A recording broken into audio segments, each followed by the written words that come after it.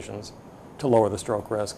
So the consultation that we'll have for the next 3 days, folks will be able to sit down and you'll be able to go through all these things with them and step by step just guide them through what is the best for them. And then Yes. they have the option of saying, okay, yes, because Yes. you're not forcing anything on them. I need to Correct. get back to something here, but of course, hypertension, blood pressure and all that.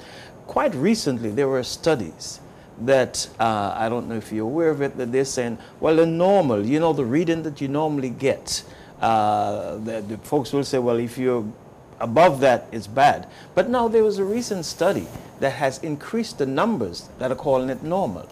That's true. A lot has to do with the individual circumstances for each patient. And if you're otherwise healthy and have no medical issues of consequence throughout the rest of your body, then we are now accepting a little bit higher blood pressure than we used to in the past. If, however, you're a high-risk patient, then we might push that number that's acceptable lower. For example, if you were a diabetic, we're not going to accept a higher blood pressure that we would accept if you were not a diabetic. And so you have to individualize it for the patient rather than just the number itself. So when I teach my residents and my fellows and the medical students that I talked to earlier this week, the key point is treat the patient, not the organ system, not the lab test result, or not the blood pressure number, or not the x-ray result.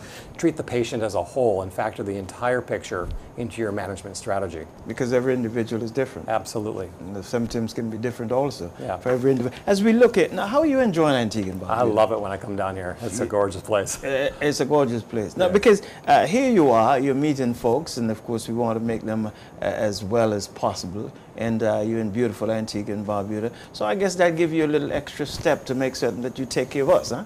I would love to And take keep us care in of a great physical health and all that. Yeah, when I was down last time, I think we saw between 20, 24 patients or so, somewhere in that range, and I had a great visit. It was the entire spectrum of medical problems they came with from a heart standpoint. A number of them were just needing reassurance. A number of them had serious heart issues, and that I, as a consultant, was able to provide them an expert's opinion on what was going on. We had some people who needed to be referred for certain further steps in their care, and other people that were given a diagnosis that clearly was erroneous from a previous evaluation, and we were able to stop medications on some people because there was no indication that what their previous doctor had started them on was necessary or So a appropriate. second opinion is always a good thing. Always good. And it's not only a one-way street. I don't always provide the second opinion for people. I have several of my own patients in my practice back in St. Louis.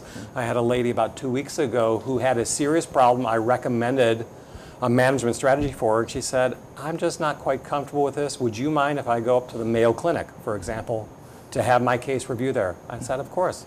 That's absolutely appropriate. And I actually contacted the physician at Mayo, represented that patient's data to that physician, and we were able to come to a consensus. And now with my openness to willingly accept a second opinion on my primary opinion, the patient was much more comfortable that I wasn't just railroading them down a management strategy for my benefit or for my university's benefit, trying to get some procedure out of them without them being comfortable with what we were doing and why. So the fact that they can communicate with their Mayo Clinic second opinion, who validated my approach, everybody was comfortable with the process, and the patient's going to get their optimal medical care, which is, of course, what we're looking for in the first place. So folks who are just joining us, consultation.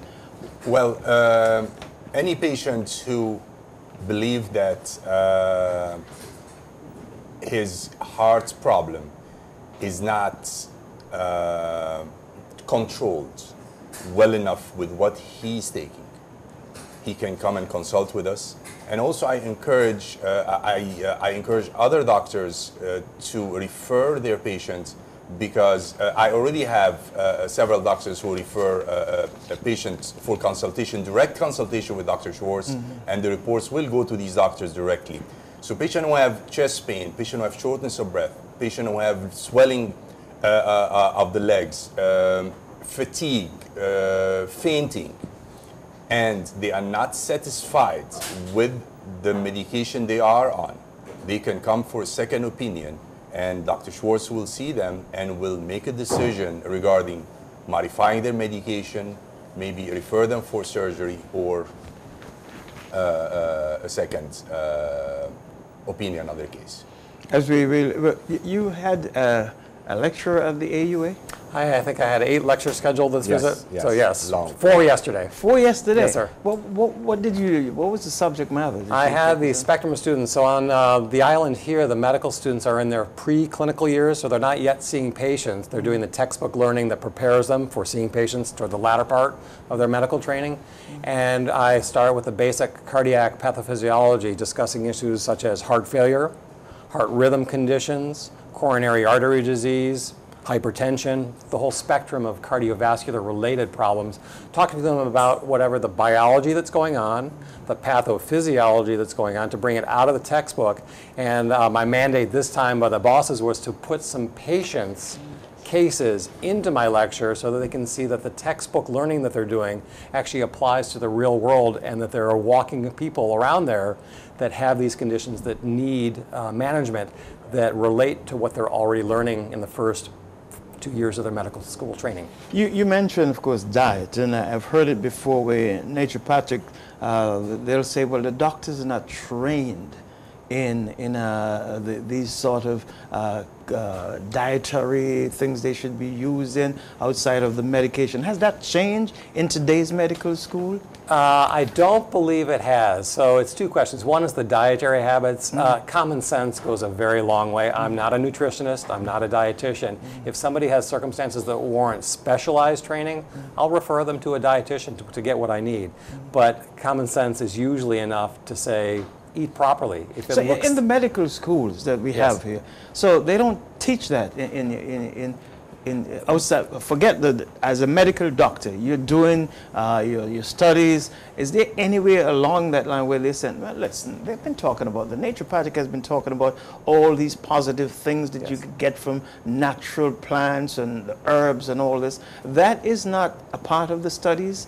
Well, in today's world? I would consider natural plants and herbs slightly separate from routine dietary habits. The herbal approach to things is actually a very difficult issue for me as a cardiac specialist, because if you go to the health food store, for example, and get some supplements off the shelf there, the problem with that is that the pharmaceuticals that we're able to prescribe for the appropriate patient, those are regulated by the FDA in the States. And I know that if you buy a 100 milligram pill of a certain drug, that it's got that drug at that dose.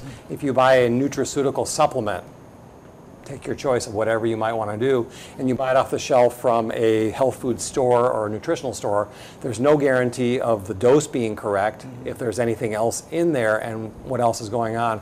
I had a patient about 3 months ago who was into heavy use of these nutraceutical agents because he was of the mindset that that was so healthy for him.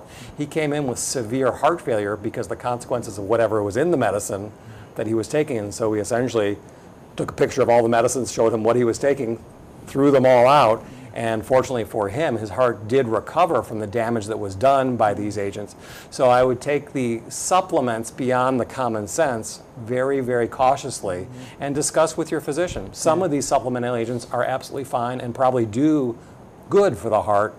Some probably do not, and there's a misconception that they could be helpful, and they probably aren't in reality. You should always tell the medical physician what you're doing, what you're taking. Absolutely. And when you go in for the consultation, be honest and be open and let them know all the things that you're using. Yeah, there was a professional baseball player for the Baltimore Orioles about 3 or 4 years ago, right, and he was taking picture, a supplemental agent from one of the health food stores, and he dropped dead from a heart rhythm abnormality because of what was in that agent.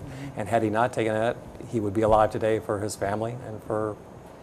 Well, the consultation comes up today, tomorrow, and Friday. That's right. And from 8:30 a.m. To 5 p.m. to 5 p.m. The telephone numbers? 562-6932. Okay. Well, Dr. Schwartz, it's always a pleasure to have you with us. Do come again. Likewise. Thank you so much. Because, you know, it's not very often where we get a man of your specialty to take time out to visit us in Antigua and Barbuda. Here's hoping that the general public would utilize this occasion and get a chance to visit you. And, of course, Dr. Marcus, we want to say thanks to you for making this available to us in Antigua and Barbuda.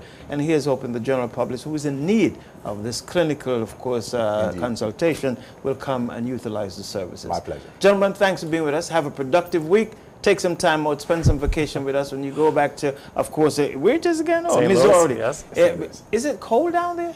Yes. Yes. So there's reasons. And right before I came down, we had a tornado about 2 miles from my house. So He took his time. So it's reasons for you to encourage them to come to Of Antigua. course, yes. All right, this tropical paradise, come That's again. right. And we're glad Paradise is that what I you're want. here to take care of the inhabitants that lives here in Antigua and Barbuda. Here's hoping that your week will be successful and your stay in Antigua and Barbuda will be a joyous one. Thank you. Thank Thanks you for very being with much. us. Stay with us, Thank Dr. Marcus. You're going to be here all year long. You're not going anywhere. Thanks. It's Good Morning Antigua and Barbuda. We'll be back with more.